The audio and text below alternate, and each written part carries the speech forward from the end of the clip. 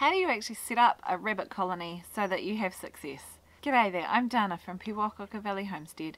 At the moment I'm doing a series on raising meat rabbits in colonies, and I've actually got a great book that I have put together. I've put a link to it down below.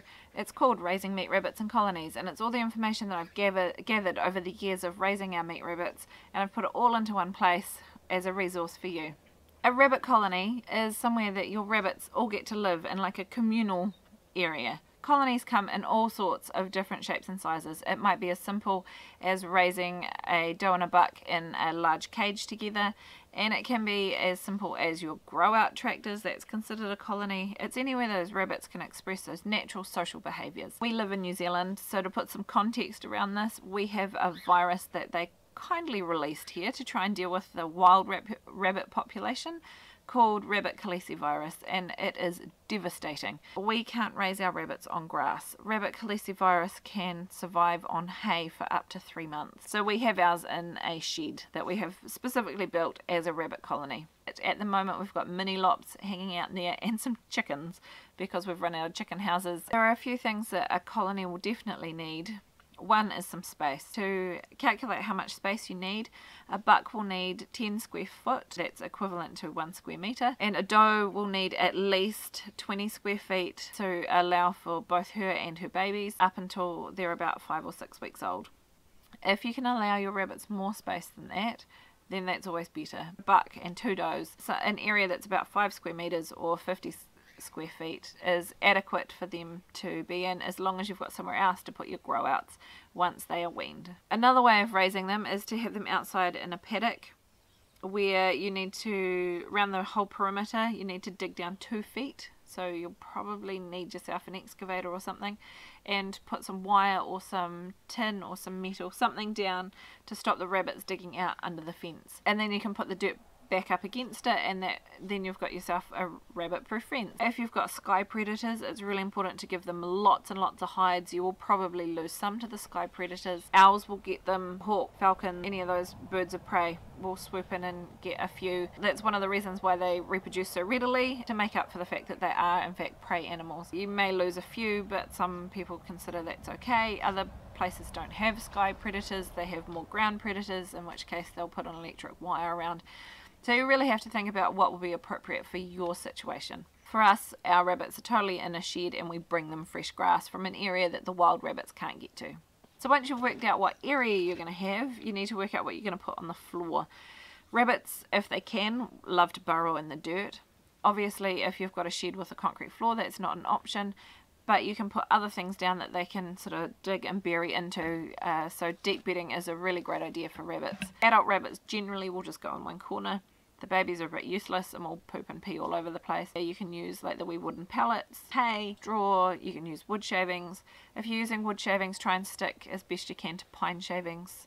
Cedar's not very good for rabbits. Or you can choose to put in dirt. I know of at least one colony where they've got a massive inside area, so they actually built a big high tunnel for their rabbits to live in, and then they brought in a big mound of dirt and compacted it in the middle, and the rabbits all just naturally burrowed into there.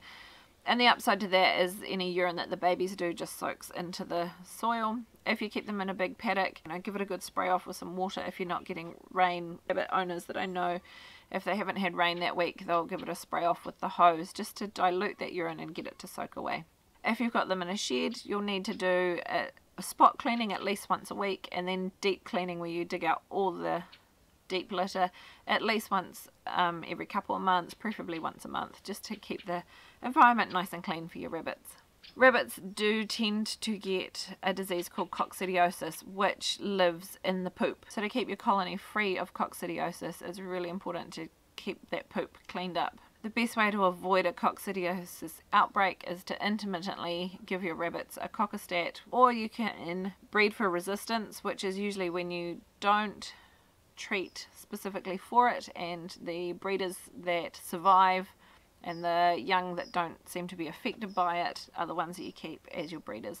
And there are rabbit colonies that have developed a really good resistance to coccidiosis, but that can be a lot of work and you can lose quite a few rabbits in the process. So I'm going to leave that with you, whether that's something you want to look into or not. Rabbits will need plenty of places to hide and some places to nest. We have built this nest box thing, which is just a whole lot of nesting boxes all in a row with one big lid that lifts up. You can use big buckets with holes cut in them. Rabbits will happily nest in like a tyre. If you have a tyre sitting on the ground, you can use bits of pipe, even cardboard boxes. They will eat the cardboard boxes. Wooden boxes are even better. But for every rabbit you have, it would be great for you to have at least 1 to 2 nesting boxes, because they will fight over them. They all have their favourite, and it's not unusual to sometimes have 2 or 3 rabbits all nest in the exact same spot, which is not so bad if they have their litters within a day or two, and they'll all just go in and feed whoever's hungry. If you've got a mixture of ages in that nest, it doesn't work quite so well. The bigger ones will eat more milk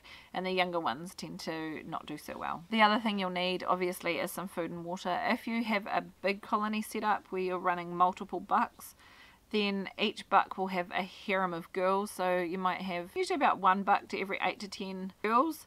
And so if you have a really big colony, each of those bucks will need their own food and water station for their harems. The bucks themselves generally aren't quite so territorial. It does tend to be the head doe within each of those harems that keeps everybody in check. In your rabbit colony, the rabbits will need to be able to be protected from the wind and the rain and the scorching hot sun. They don't so much mind the cooler temperatures, but if it's too hot, they will really suffer. This might mean you want to set up some fans within your colony setup, or make sure you've got a nice big tree, or set up some tarps for shade, or even allow them to burrow.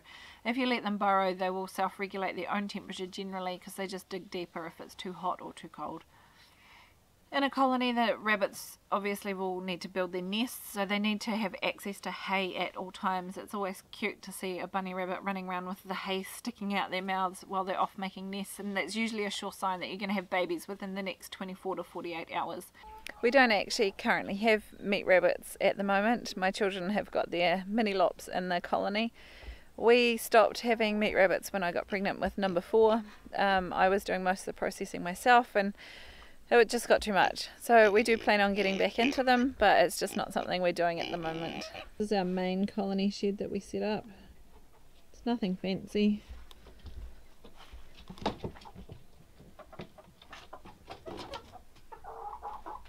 These are our nesting boxes.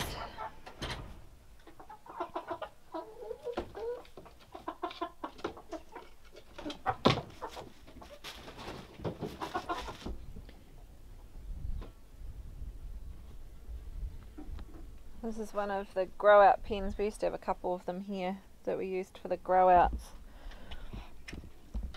I just had a triangle and they would hang out in there. It's not so nice in there now. It's had chickens in it. If you want to know more about our way of raising meat rabbits in a colony, I suggest you check out my book. I've put a link to it down below, and that's where I have put all the knowledge that I have in my head. I've put it all on paper so that somebody else can read it and absorb it. It's really easy to read, and I recommend you give it a look. I hope you found this video useful. If you have, hit the like button, consider subscribing to our channel. We bring you videos twice a week on growing and preserving your own food. We'll see you in the next one.